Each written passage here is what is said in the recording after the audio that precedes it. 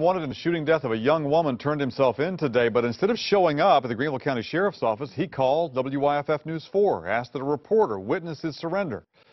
That reporter was our own Tim Waller, who is live and local at the Greenville County Detention Center for us tonight. Tim.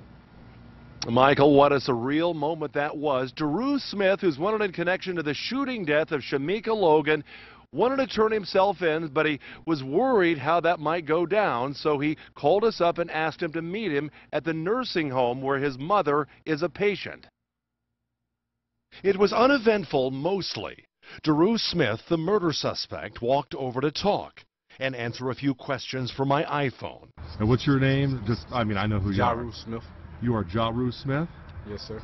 I asked him why he was turning himself in. He said he was doing it for his brother, who's also charged with murder. Are you taking the blame for this? Is that what you're saying? Yes, sir. He didn't do it. You didn't? Yes, sir. You shot the young victim? Yes, sir. Okay. Well, here they are, so. As you can see, Greenville County deputies walk in slowly and handcuff Smith.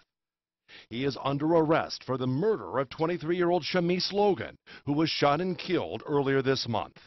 Mr. Smith, you've got a murder charge. Bond for Smith was denied by a judge. The brother of the victim spoke out at the hearing. It's going to burn in hell. Outside, Vashawn Logan said the loss of his sister has been devastating. It hurts. It hurts. It hurts. It hurts. At least he says the man accused of causing that pain will now be held accountable. So tonight, Drew Smith and his brother Bobby are being held right here at the Greenville County Detention Center, both charged with murder, both being held without bond. Tim Waller, WYFF News 4, live in Greenville.